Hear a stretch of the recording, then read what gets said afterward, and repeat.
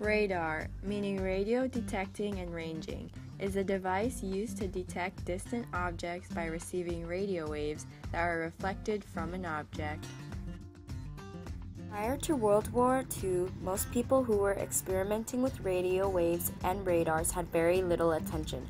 Around 1925 and 1926, American physicians and British researchers measured the Earth's ionosphere using a device which could be described as a radar.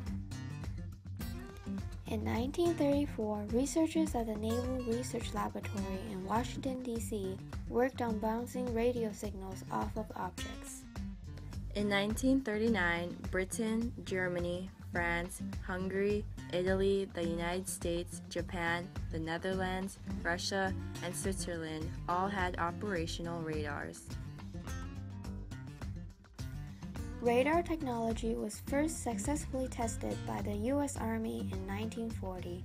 It was extremely useful in the Battle of Britain, as in the Royal Air Force, or RAF, was able to detect oncoming German planes and alert the nearby targeted areas. Without radar, Britain wouldn't have known of the German attacks. It even helped them prevent a major attack on an island in the Battle of Britain.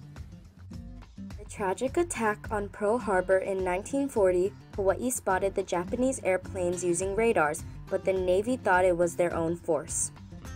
After World War II, the progress in radar technology slowed down.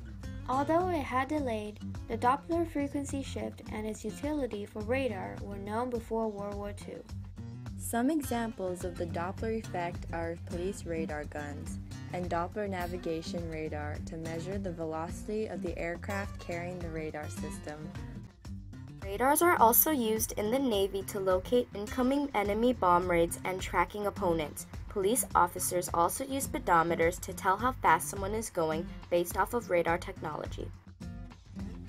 In addition, both radar and sonar technology are used for detecting the location and speed of enemy aircrafts or submarines. Now that we have discussed what radars are, we will now talk about sonar technology. Sonar stands for Sound, Navigation, and Ranging, and it is used for underwater communication and navigation. In 1906, American naval architect Lewis Nixon invented the first sonar-like listening device to detect icebergs.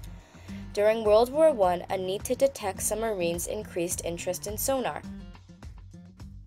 French physicist Paul Langevin constructed the first sonar set to detect submarines in 1915.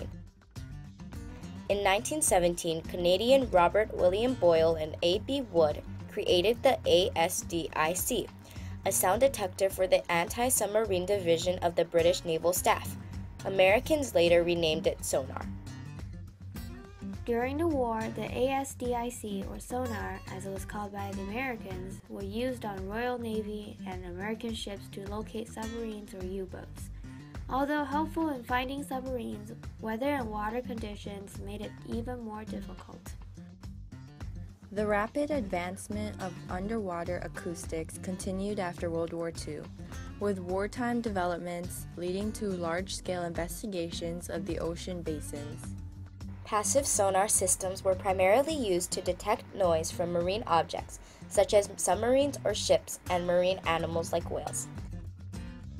Also, an active sonar transmits sound and then listens for that certain sound to bounce off an object and return back to the ship where it's received.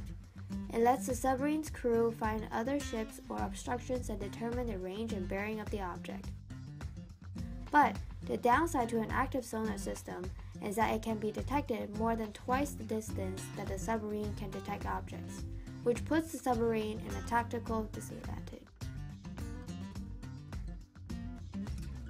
As you can see, radar and sonar technology has impacted many lives until this day and will continue to help make great advancements in the future.